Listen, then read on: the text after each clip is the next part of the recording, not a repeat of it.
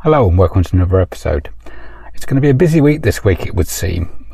Someone in the comments this morning let me know that on the German over-the-air update site, the EV3 has now got an ICCU recall.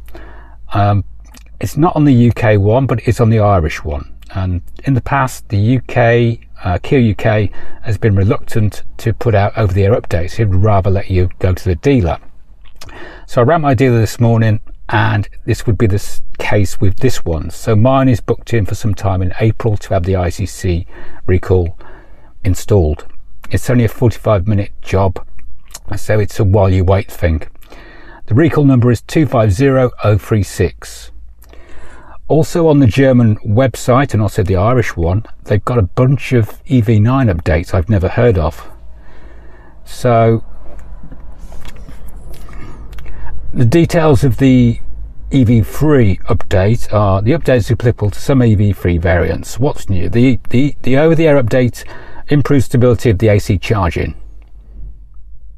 It's as simple as that. I know a few people have had issues with AC charging stability, and I've had a random event where it wouldn't charge above 1.3 kilowatts no matter what I tried to set it to, but it cleared itself after that. But I know others who've had a few issues.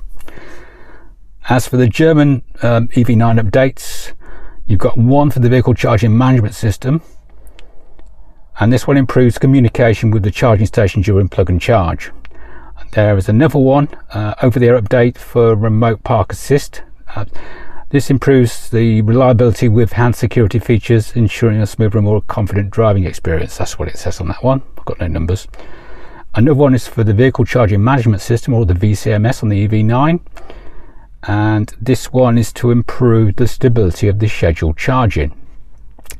And another one on the EV9, this one is an update to the digital side mirrors, and this improves the moisture protection performance of digital side mirrors to minimize moisture formation in various environments. That's only if you've got digital side mirrors, but I don't know if you even have that option in the UK. So anyway, that's what's on there. And another thing, yesterday I was looking for updates on the Korean version of the update.kia.com, and they've revamped the whole site.